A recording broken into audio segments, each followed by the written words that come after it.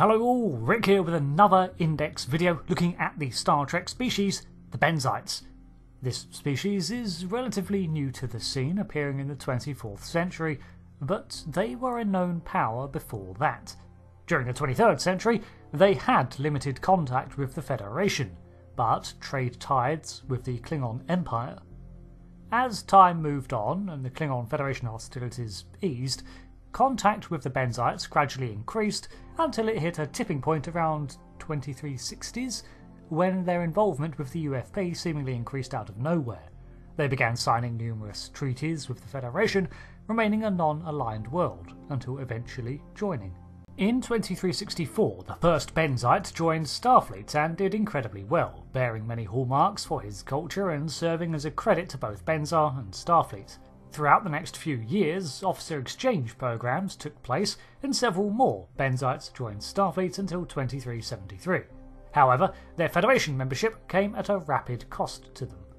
The Dominion War had led to the capture of Benzar early in 2374.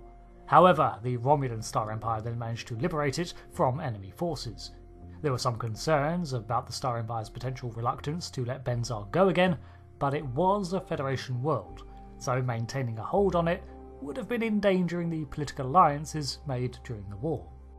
The home planet is, as mentioned, called Benzar, but also Faradon, and located in the Delta Pavonis system. The planet had 3 moons, Hertie, Dwara and B93, and was considered an M-class world. However, like the Barzan people, the planet's atmosphere contained trace elements of other gases that the Benzites had evolved to be reliant on, while other species may struggle. The planet was mostly a series of small continents spread over connected seas, featuring polar ice caps, and the gravity was 1.3 g. Biologically, Benzites were easily identifiable among other humanoid species. They tend to stand slightly shorter than average, being from a higher gravity world, and their skin often has a bluish-green tint with sheens to it and mottling or orange-brown highlights, although pigmentation could vary along this spectrum and can be darker or paler, even extending into a silvery colour, but most had a mixture of these shades. They have 2 opposable thumbs on each hand, and a harder carapace-like structure over the top of their skull, giving them their distinctive look. From the mouth hang barbels that they refer to as whiskers, which suggests an evolutionary origin from a sea creature, as on Earth barbels are used as a taste sensor to help detect nearby food and guide a fish to it in murky waters. This may not be the case anymore with Benzites, but they are likely an evolutionary remnant. When off-world, a Benzite can breathe and survive in a standard M-class atmosphere, but they need a breathing device to add the mixture of vapours that they are used to avoid difficulties. They have gone for a different approach than the Barzan, who attach their breathers to their face directly, and instead opt to simply wear one positioned below the face. Whatever chemicals it produces are clearly not a concern for most other humanoids though, or less pervasive methods of air filtration would be used, one that did not risk others breathing it in. Their blood is orange in colour, however, and mercury platinum based, so clearly they have a very different physiology. There was also another trait of their bodies, in that organ replacement had a very low chance of being successful for some reason, which is unfortunate. Another quirk of their biology is that Benzites that are from the same geostructure, sort of the very extended family, often looked remarkably similar. The differences were there, but most of the time only a Benzite could spot the difference, something they have been very understanding about. A geostructure is defined as a dome or similar geological structure, and to use this term in relation to familial connections seems odd. Could be a quirk of translation, or it could also be that Benzite families do not stray far from a geographical point of origin, and that location plays a vital role in their birth, perhaps akin to a familial nursery. They are described as cities carved into geodes and crystalline deposits in non-canon sources. Benzites were known to be thorough and diligent by reputation, In fact, it was part of their training in most vocations to not only unearth problems but also devise a solution for it before presenting findings. This tends to have them work alone as they seek to claim the credit and recognition for their efforts, which also makes them seem eager to please.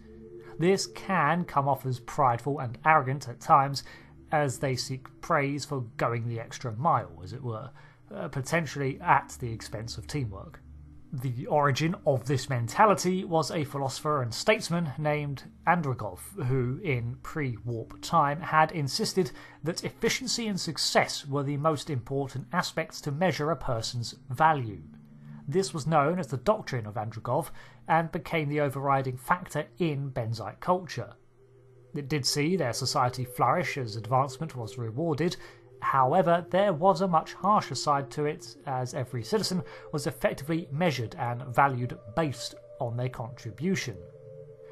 During the darkest periods of this doctrine, the lowest scoring among them were expected to die if they were considered irredeemable failures.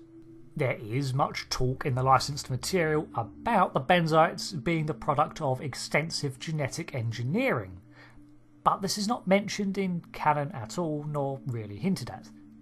The only references to this detail I could find were from RPG modules, but it states that the reason for Benzites' close resemblance is that they were a species evolved by another race of forebears that attempted to settle Benzar. They did not. However, they managed to create a species that could survive there, but died out or left before the Benzite genome was completed. This led to flaws in Benzite genetics, flaws that the Benzites themselves would correct at childbirth when they developed their own genetic resequencing technology using the gear left to them. These flaws are corrected, allowing for them to develop into healthy adults. This high level of genetic engineering, however, would place them at odds with the UFP's laws. But it is said that because they actually need the technology to actually survive as a species and repair the unfinished damage, it is permitted. However, there is also a time in their history where they did struggle with genetic augmentation, when they were afflicted with a disease that broke down their organs. They eventually turned to raiding each other's geostructures for replacement organs, as in victims, which then led to further genetic modification to produce better warriors. This was the reason given for the harsh doctrine of Androgov as a regulation and replacement for violent conflict, and the genetic addition of low organ transfer success rates, all in an effort to stave off open warfare. The Benzites are a very achievement-driven species that focus hard on personal development and a success in a metric that they judge with cold calculus. Their drive may make them seem arrogant at times or even selfish, but it is how their society develops, and if they are indeed a product of artificial growth, well then they are truly beings of scientific pursuit, so perhaps that drive to achieve begins with their progeny. Thank you for watching this video on the Benzites of Star Trek, a species that does not get much attention on screen, but rather a lot in other media, giving them a very detailed background in genetics.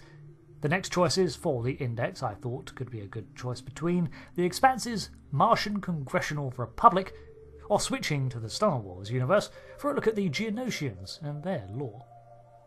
Thanks for watching again, and I'll see you next time for another video. I've been Rick. Goodbye.